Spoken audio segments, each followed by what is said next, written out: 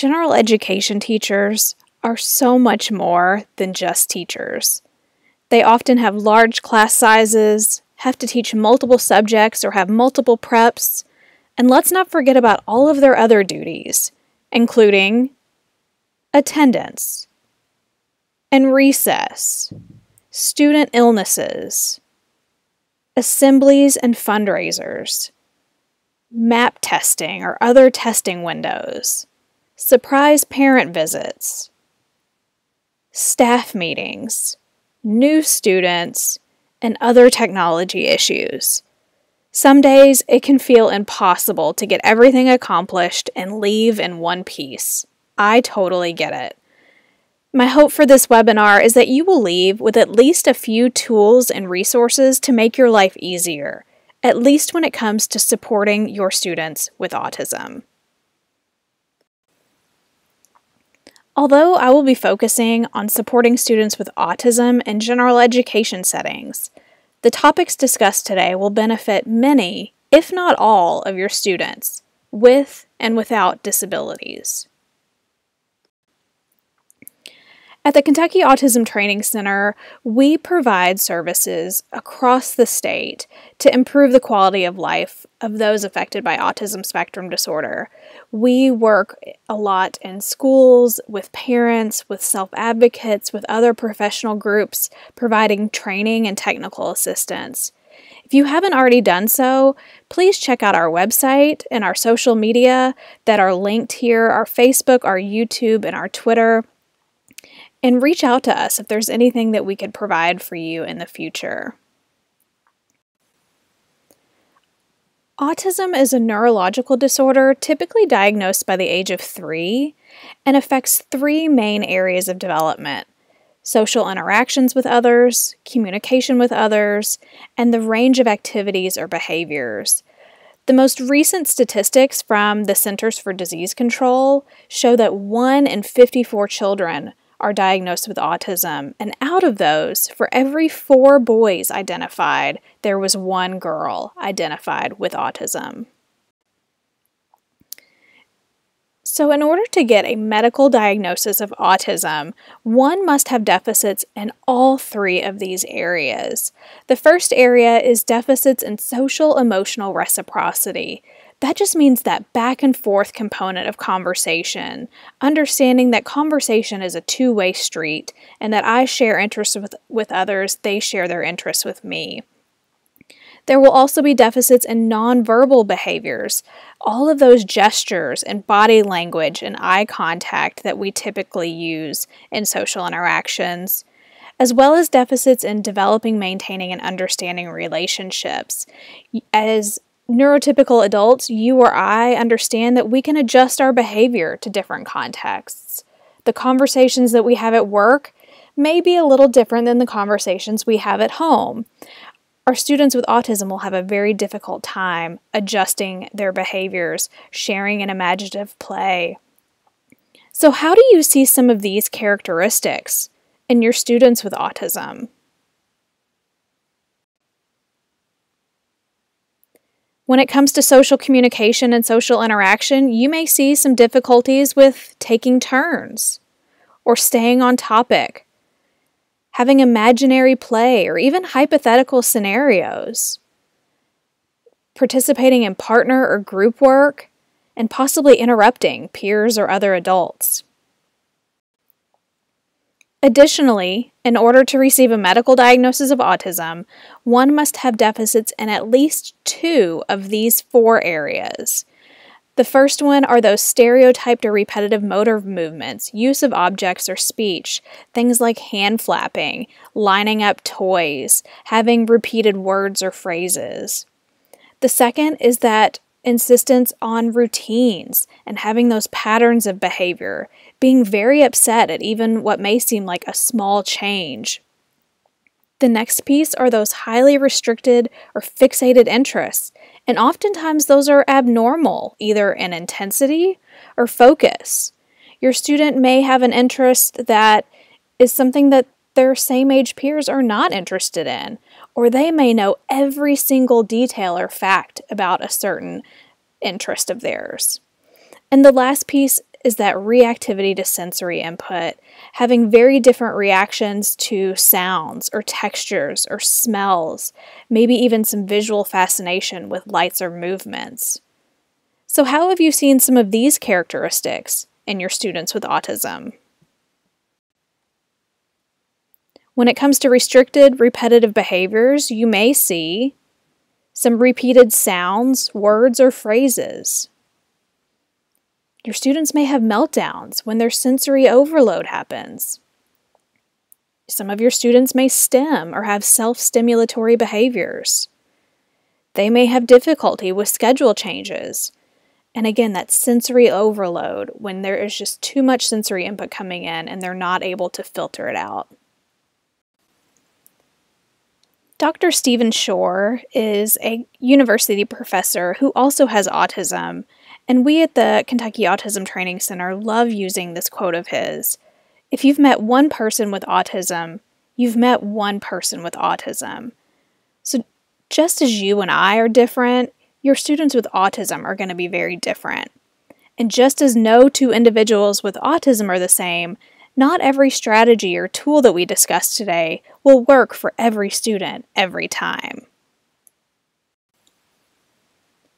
In addition to the characteristics discussed earlier, such as social communication and restricted or repetitive behaviors, there are some additional learning style differences that your students with autism spectrum disorder will more than likely have. They may have some delays or some issues with executive functioning or organizing their thoughts and their learning. There will be some issues with sensory processing, filtering out that unnecessary sensory input and focusing on the sensory input that's truly important. Taking in auditory information may be difficult. Oftentimes, students with autism are visual learners, and they need to see information as well as hearing it. With implicit learning, you or I, as neurotypical adults, have just kind of picked up on things over the years, either by watching an older sibling or by watching those around us and learning what to do and not do. Your students with autism will probably need more explicit instruction to know specifically what to do and not do. They may also have what's called sticky attention, where they have a difficult time disengaging from a task and shifting to another task. And they may also have difficulty understanding the perspectives of others and understanding that people have different thoughts and different beliefs. In the work that we do at the KATC, we focus solely on evidence-based practices. We understand that teachers don't have time to waste, so we're going to focus on what research has proven time and time again to be effective.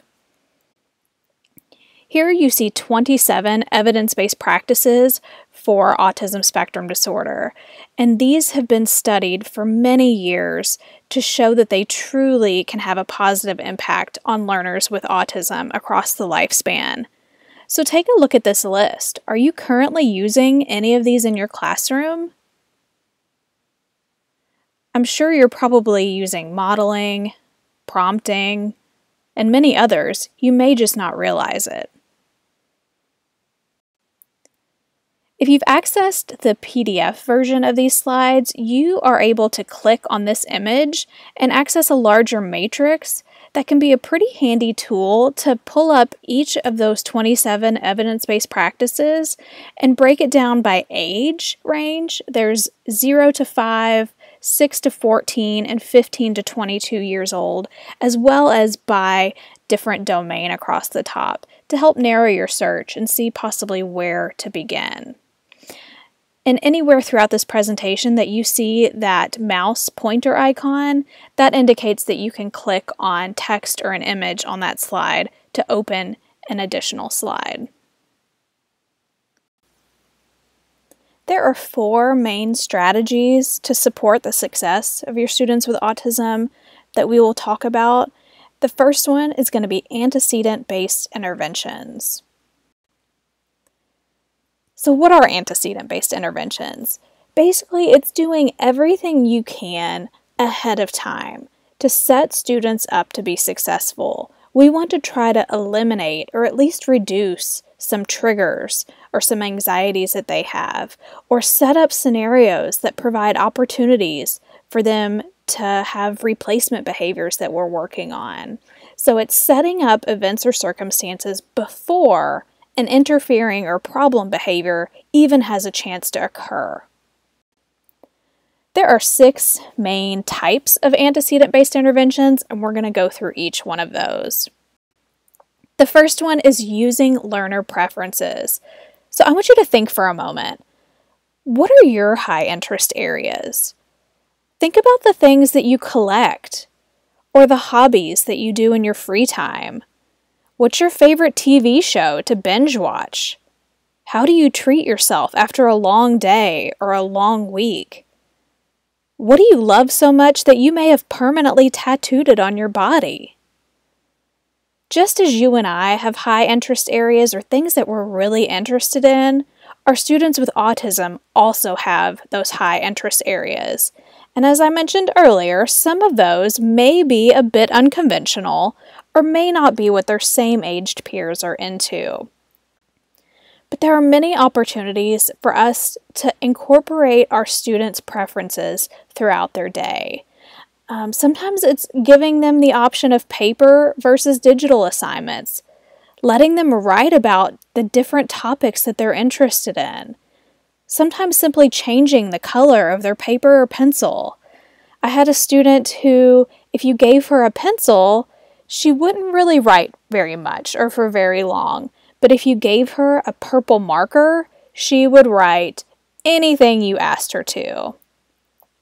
There's another strategy called power cards that I won't get into in depth today, but they incorporate student interests as a social regulation type of resource. And I encourage you to check out social narratives, which are one of those evidence-based practices, for more information on power cards.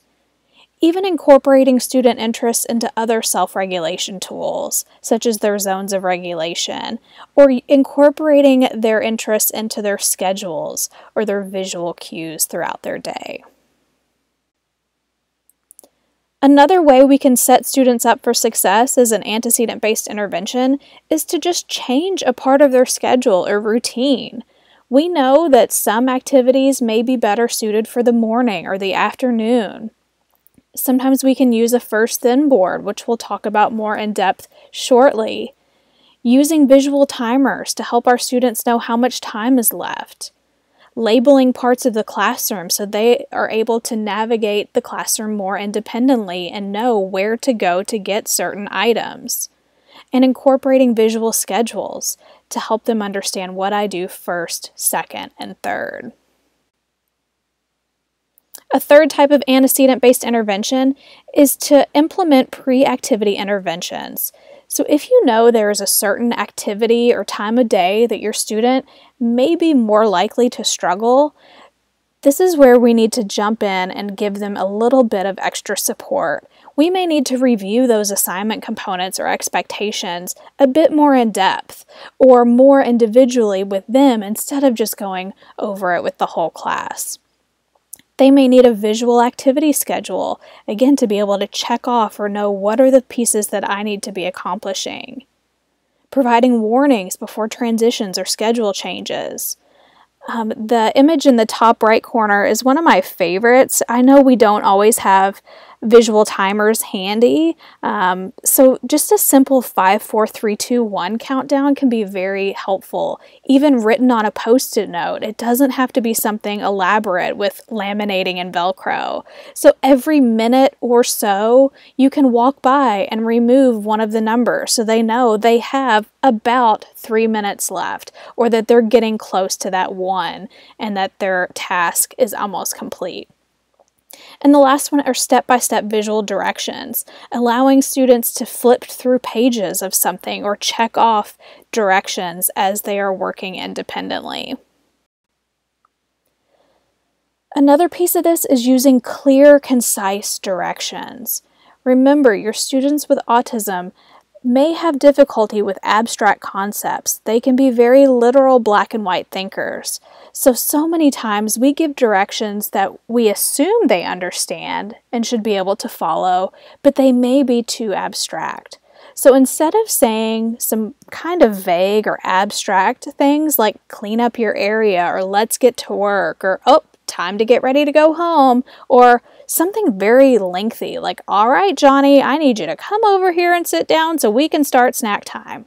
Sometimes that's way too many words. So try things instead that are very specific and very clear and very concise. Tell them exactly what you need them to do in that moment, such as put the crayons in the box or put your folder in your backpack, or just simply come sit, please. A similar piece that I encourage you to visit this link at the bottom. Chloe Rothschild is an adult self-advocate with autism, and she presented recently on how helpful using closed-ended statements are for her.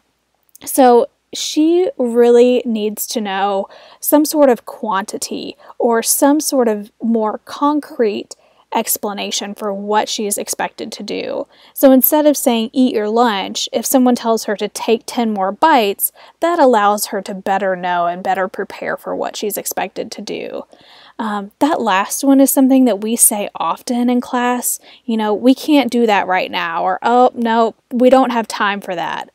That can trigger a lot of anxiety for students with autism because they may feel like they're never going to be allowed to do that ever again. So letting them know we can do that in 30 minutes or we'll be able to do that on Friday gives them a much more closed-ended statement instead of an open-ended, vague statement that they may not necessarily understand. Some other pre-activity interventions you can use are using movement, sensory, or brain breaks. Most elementary classrooms take advantage of Go Noodle or Cosmic Kids Yoga, but sometimes it's just being able to stop and take a breath and shift your attention for a minute. Being able to just turn your brain off for a few seconds or do something fun or just do nothing at all.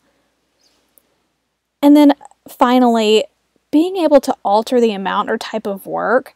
There's a concept called behavioral momentum or high probability requests, and they can be very powerful, especially for students with autism during a task that is difficult for them or one that they're not necessarily interested in. So basically what you do is you give a task that they either enjoy or they can do very well and very easily. Give them a few of those tasks to get that momentum going, and then slide in the task or request that they may be less likely to follow. So just to get them started in a task. And there's lots of different ideas there.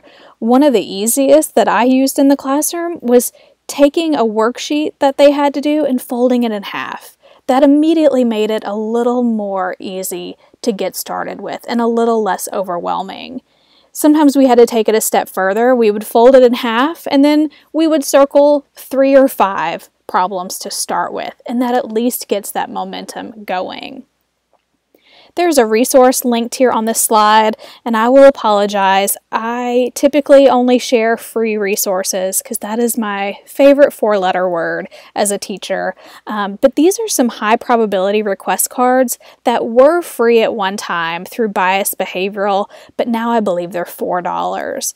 But if anything, I encourage you to check that out and get some ideas of some quick tasks that you can use with students to get that behavioral momentum going and get them a little more successful in beginning tasks. This next antecedent-based intervention is allowing for student choice, and I cannot stress how important and how easy this is to incorporate throughout your school day. I will also admit that I was a self-proclaimed control freak teacher. I had a very difficult time letting go of certain aspects and not being in control of every single part of my day and my students' day. So I also want to preface this by saying this is not allowing students to have free reign and have free access to everything and really call the shots. These are still teacher-controlled choices. Oftentimes, it's presenting 2 or 3 options in the moment that you are okay with as a teacher and that are available for your students. So sometimes it's simply asking a student, do you want to work alone or with a friend? Who do you want to work with? Asking them where they'd like to work. It could even be, do you want to work in this chair or that chair? Even though they're identical, it allows the student to have some control and some choice in the matter. Asking the student about their reinforcers, what they're going to work for, and we'll talk about those more in depth shortly. Asking students what materials they'd prefer to use. Think back to my friend who would prefer markers over pencils, or doing things on the computer versus on paper. And finally, with the order of tasks. We have these 3 tasks to get accomplished today. We're going to get all 3 finished, but which one do you want to start with first? And allowing students to have some control in the matter and get that momentum going, getting them more likely to participate. Choice boards can be a great visual for times during the day when a student often has choices. They allow the student to see that visual representation of their options, and it also allows you as the teacher to, again, control the choices that are available. If something is not available that day or during that time, you can quickly take it off of the choice board, and that's not presented as an option. So here are some ideas for choice boards that have been used with students throughout the day.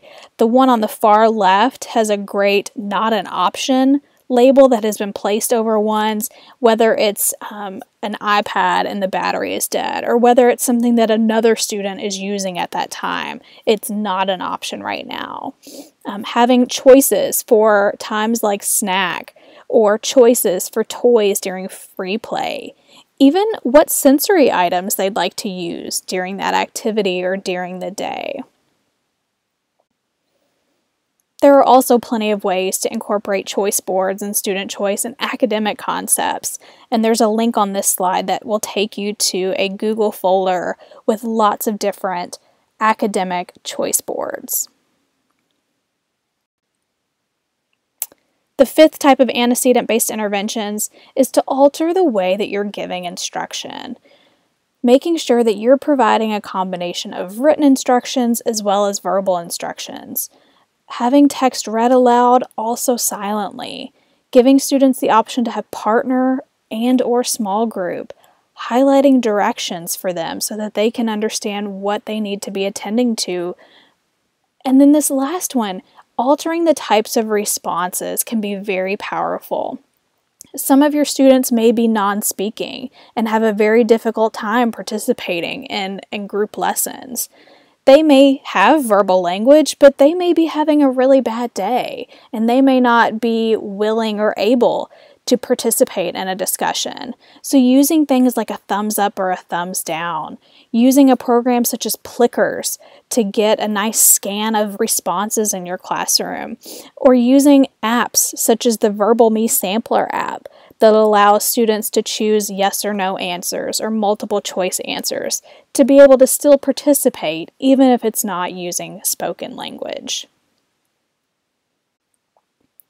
And the last type of antecedent-based intervention is to help alter their sensory stimuli, giving students options to fidget with, have in their hands. Now, these have to be taught. I learned the hard way sometimes. Things that I would have not expected I needed to teach students, such as silly putty doesn't belong in the teacher's stapler. We learned that one the hard way. Also, I always prefer fidget items that are quiet and don't make a mess. So thinking of things like stress balls, silly putty, bits of string, fabric strips put on a key ring, even little glue dots. So when you get a new debit card or something in the mail and you know that piece of sticky glue, sometimes students really enjoy having those that you can buy in a box to be able to roll between their fingers. It can be under the desk, it doesn't make noise, no one really knows they have it, but it helps them with their sensory input. finding ways for modified seating if you have that available, either through your occupational therapist or through just different types of seating in your classroom, and adjusting the lighting or noise level. Especially when I taught high school, there were times when we broke dress code and my students were allowed to wear sunglasses or a hat in the classroom or in the hallways, because if that was what they needed to filter some sensory input, I was going to allow them to wear those. This is a final slide for this section that really helps, again, identify some of your students will be sensory seeking. They just can't get enough sensory input and they're always trying to find that. And other students may be very sensory sensitive, where they are getting too much sensory input and they kind of try to hide away from that or need to escape that. There are lots of resources linked here for you. I encourage you to visit this adult preference sensory motor checklist and fill that out as an adult and see what are the sensory behaviors that you do during the day to help regulate your systems. And there are some other strategies and activities that you may be able to implement with students. So our next piece is going to be talking about reinforcement. And before we get started with this, if you haven't already done so, I'm going to encourage you to press pause, take a brief break, whether that's just to stand up and stretch or close your eyes for 10 seconds. Do something to reset. We've been sitting for about 25 minutes now. So press pause and we will get started right back with reinforcement. Our second strategy for success in general education settings is reinforcement. So these are the pieces that are going to come after a behavior, and these are desired behaviors. These are the behaviors that we want our students to be doing. Ways that we can provide reinforcement to keep those behaviors happening. We want to encourage our students to have those positive desired behaviors. So many times we think that we are reinforcing students. We think, oh, well, we gave them a sticker, we gave them a high five. And sometimes that's not necessarily reinforcement, in that it doesn't lead to an increase of that behavior in the future. Also, sometimes we may accidentally reinforce behaviors that we didn't mean to. We are human, we make mistakes. And sometimes our students are just funny and they say things that make us laugh, or they do something and we accidentally respond in a way that reinforce that behavior. Even saying things like, shh, no, or stop that. Well, if the student was trying to get our attention and they got it by throwing something across the room, we've reinforced that behavior because we gave them the attention that they were desiring. One wonderful and easy, no-cost way to provide reinforcement for students, especially if their behaviors are typically trying to get adult attention, is to provide behavior-specific praise. And this also goes back to one of those characteristics of autism where students need very explicit instruction. Simply saying good job or nice work may be too abstract for your students with autism.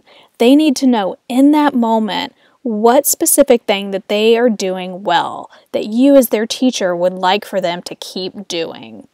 So here are lots of different sentence stems for you to use, and I encourage you to use these with all of your students throughout the day. In those moments where you can catch them being good and naming that very specific behavior that you appreciate them doing or that you want them to keep doing.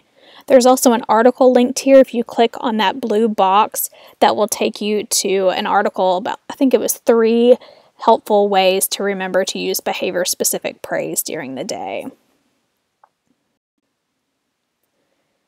With reinforcement, there are lots of different ways to determine what's reinforcing to your students. What are things that they're willing to work for, or what are the things that they're really interested in and would like to have as part of their reinforcement breaks? A lot of times we can just observe them. What are the things that they're doodling in their notebook during the free time? What activities do they do over and over again on the playground? Or if they had free access to things in your classroom, what would they go for? Also having interviews or surveys, simply asking the student, their parents, asking the bus drivers. They may know, well, so Johnny loves to sing this song all day, every day on the bus. Or in the cafeteria, they may know what snack foods that they want to pile onto their trays. There are ways to complete some more formalized preference assessments. I have one linked here, but also encourage you, if you want to know more about that, to either reach out to me or to one of the special education teachers in your building. They have probably completed preference assessments at some point. And also just presenting a menu of choices, whether that's a choice board or having a box or a basket of possible reinforcing items and seeing what they gravitate towards and what they reach for first. If you have a student who has either never been on a reinforcement system or is in the pretty beginning stages of learning, I encourage you to begin with a first-then board. It is the most simple, straightforward reinforcement system to begin with. So you first need to identify what items are reinforcing to your students, figuring out what are some things that they really enjoy doing, using, or accessing.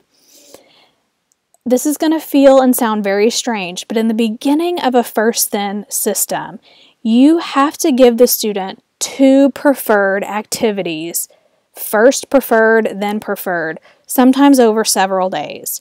Your students are going to think they hit the lottery because they're going to say, "What do you mean? I get to do 2 great things? What is happening here?" But that's going to get their buy-in, and that's going to help them understand this system. That first I do one activity, then I do another activity. Then you're going to slowly back that first item or activity into something that's a little less preferred. Eventually until you can get to a non-preferred task, such as first we have to tidy up, then we get to go outside. But the then needs to always be something that's highly preferred, something that the students are really interested in and really would like to work for. So let's take a look at an example. In the beginning of this system, you may have a student who absolutely loves the iPad. That's what they always want. That is their top reinforcer. But they also really enjoy Legos.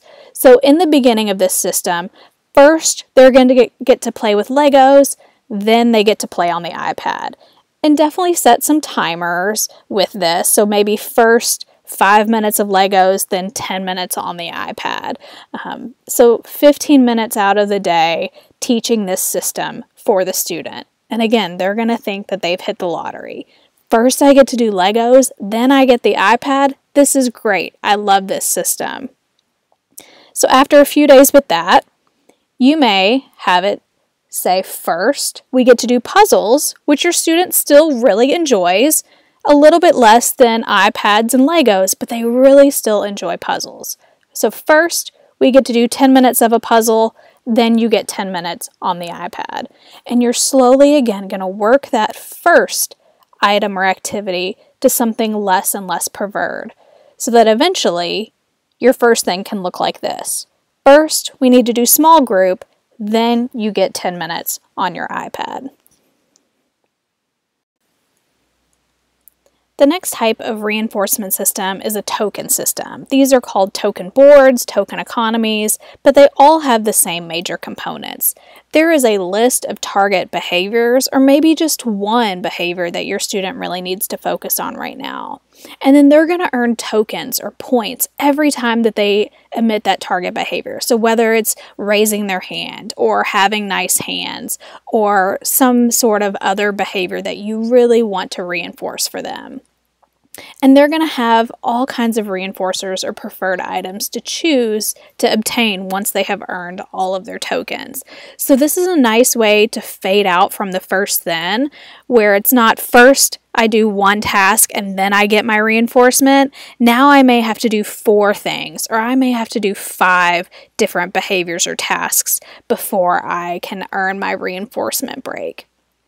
And I also love these 2 pictures because they show again that the things that your students may want to work for, or the things that are reinforcing to them, may not be what you would expect. So the student on the left, he loved to work to be able to push around a shopping cart. That is what he enjoyed doing, and he would earn his 4 tokens so that he could spend a few minutes pushing his shopping cart.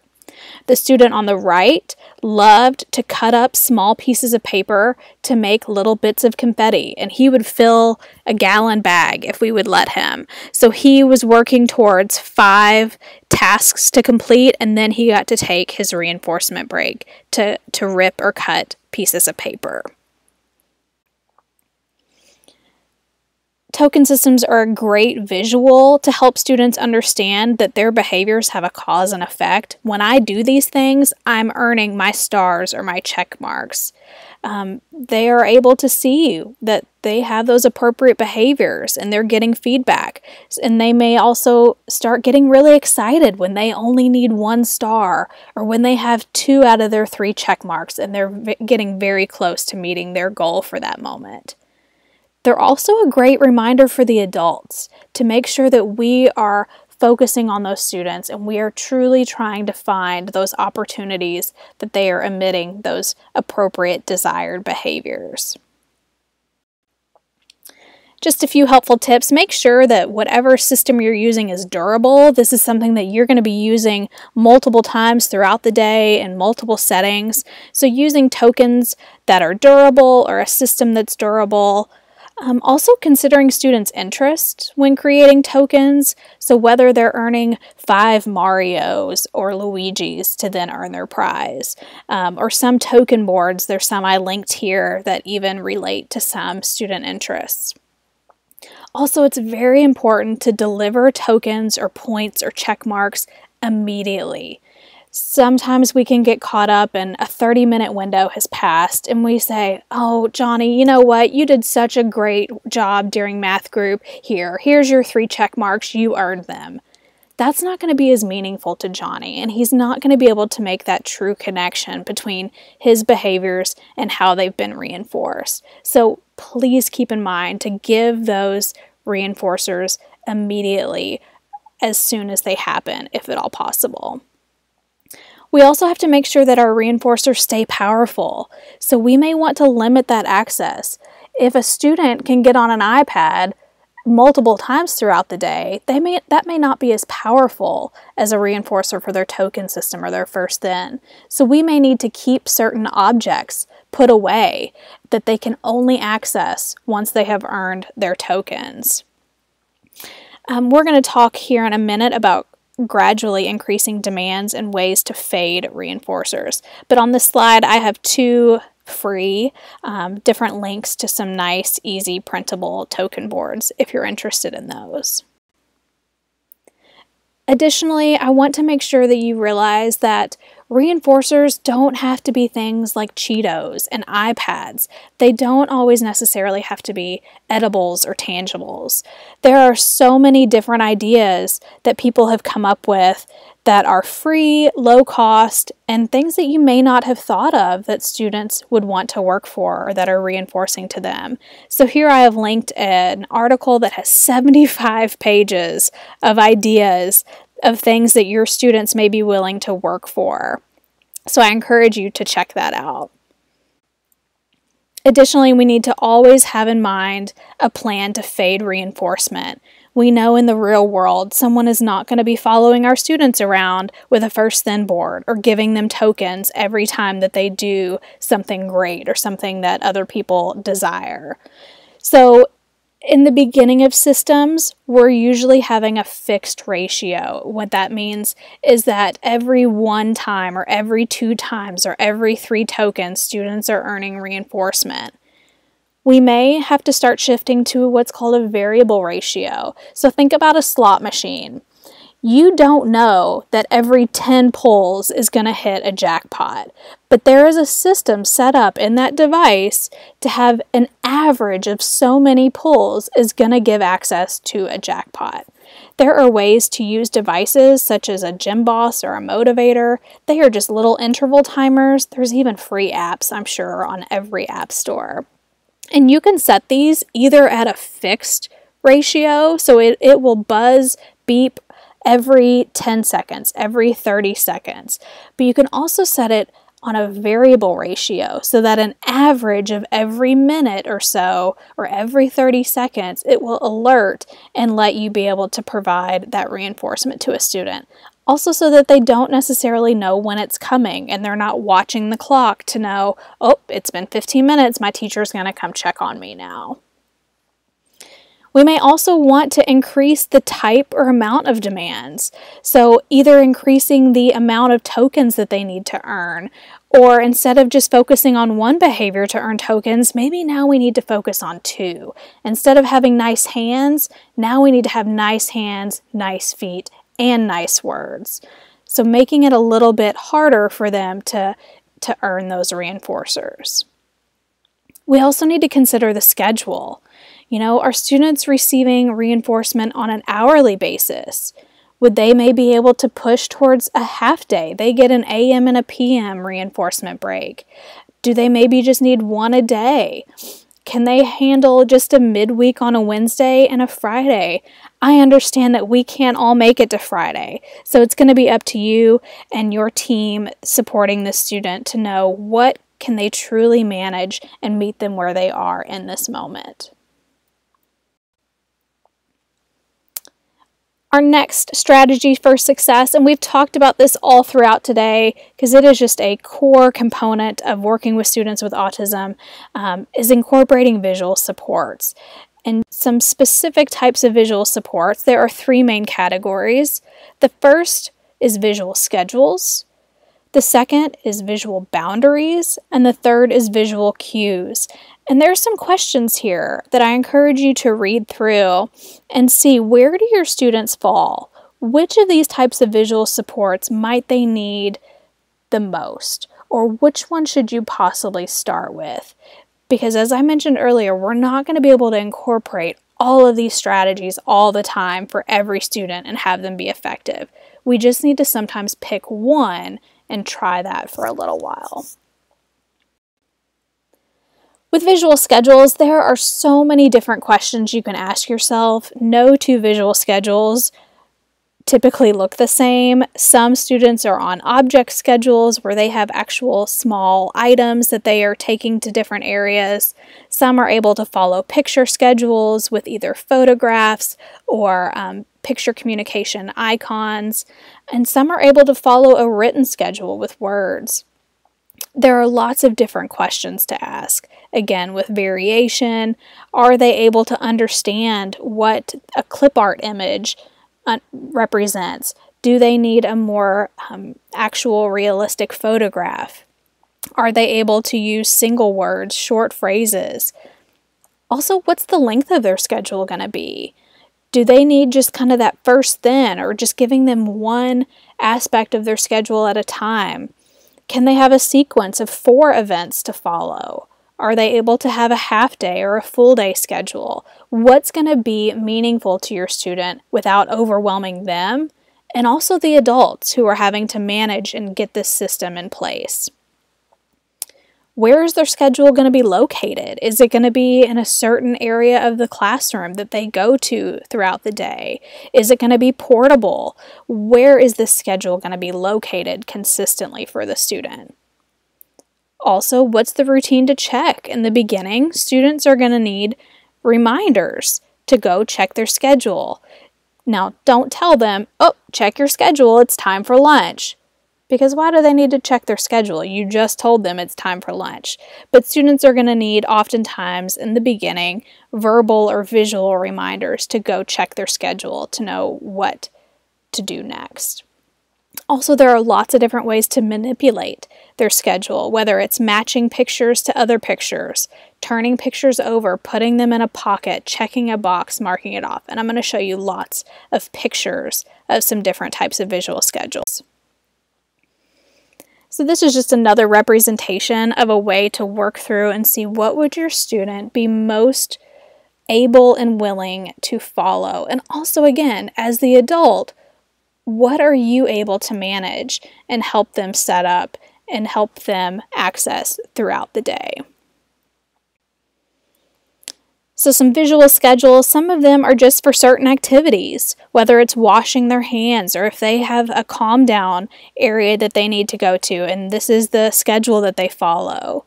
It may be for some table work time where they have these tasks that they check off and then they go to the next area. Sometimes it's an activity of 3 or a set of 3 activities that they're following in their visual schedule. These can be located on clipboards or in binders. That helps them to become a bit more portable. And also, as your students get older, if it's in a binder, it's a little less obvious to other students what they have and what they're using. So again, knowing, can your student read and follow the words of a visual schedule? Are they able to read and mark off check boxes? Can they take a card off of a paper clip and put it into a pocket? Or take a picture off of Velcro and Velcro it to something else? Lots of different ways to have students navigate their day using a visual schedule. Visual boundaries can be very helpful for your students with autism to understand where their body should be in space and also where items are located. So if at all possible, using things like shelves or partitions, boundary tape, carpets, rugs to help them understand what different areas of the classroom mean. Boundary tape can be very helpful, but also just keep in mind you cannot just put it on the floor and expect your students to understand what that means. They're going to need some teaching and some prompting around what that tape means. Different things like name tags and footprints to line up. Simple things like stop signs can help them be a nice visual reminder to either not access a certain door, or sometimes I've seen this even in student binders or in a book that they're reading. If we're going to read 5 pages today, I'll put a stop sign there at the end so that they are aware of how much we're reading today and where they need to stop. The third type of visual support are visual cues. They, along with visual schedules and visual boundaries, are a great alternative to repeating yourself 50 times a day.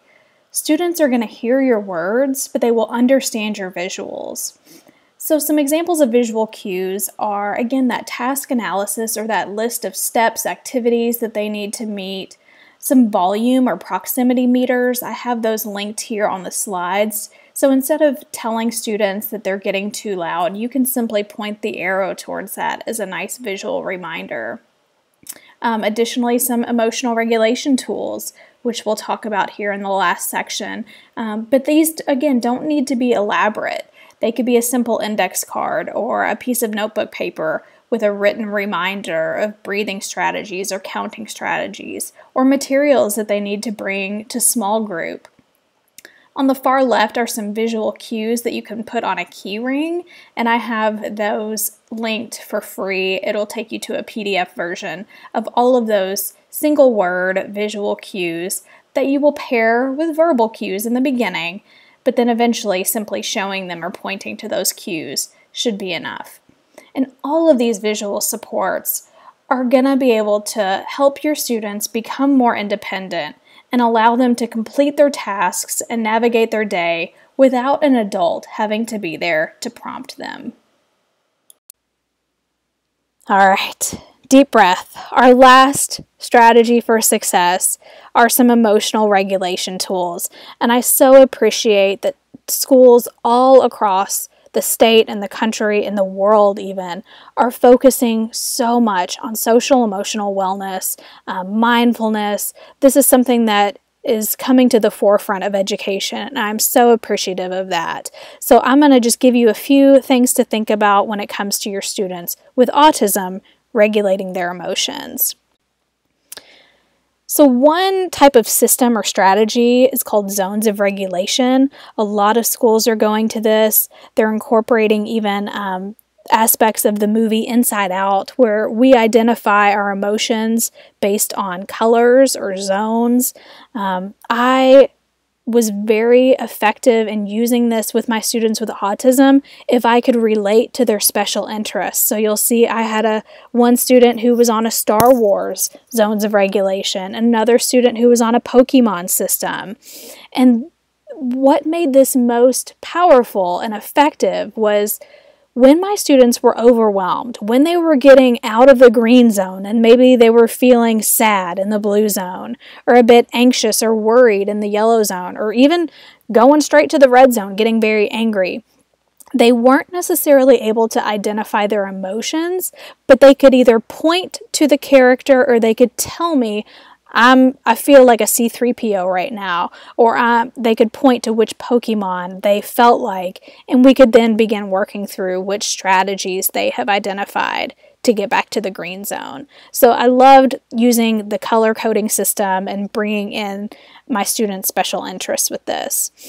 There is a webinar linked here. It is through Social Thinking, who has developed the zones of regulation, and it's a great, I believe it's an hour, but a nice introduction to the zones of regulation if you are not familiar with that one.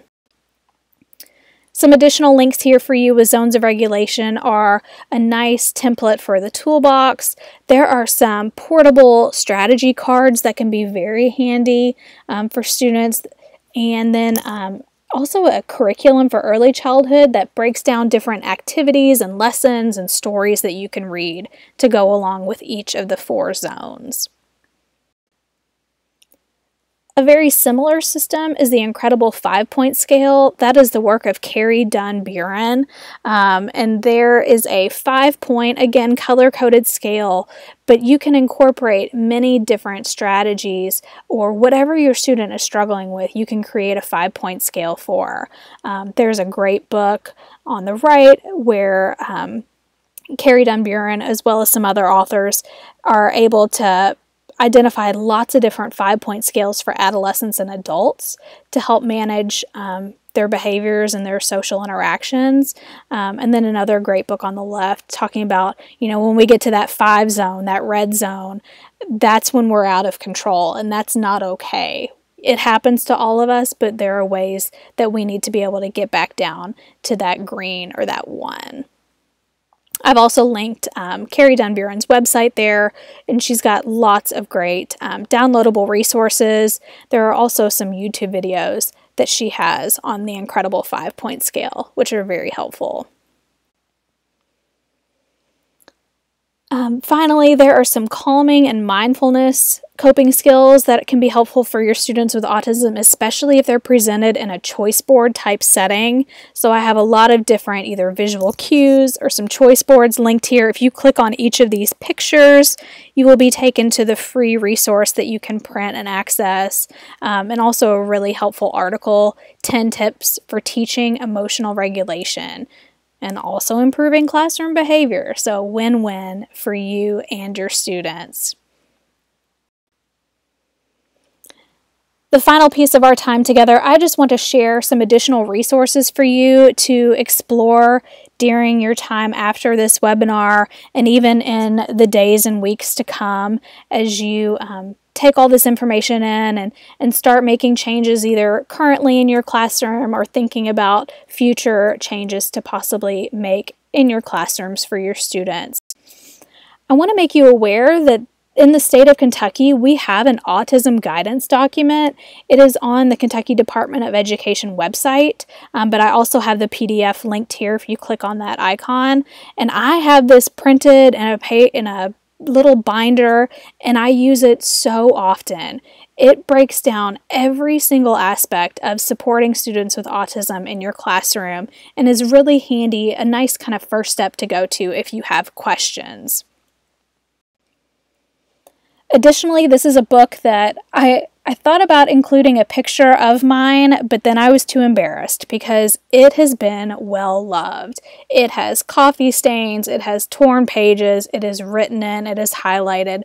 This is a book that I shared with so many co-teachers throughout my teaching career, and it presents autism in a very approachable, easy to understand way with very straightforward strategies. So this is one of my favorite books to share with co-teachers. It's linked here throughout Scholastic. I believe it's around $20, so fairly inexpensive, but a really nice resource to understand how you can support students with autism spectrum disorder in your classrooms in inclusive settings.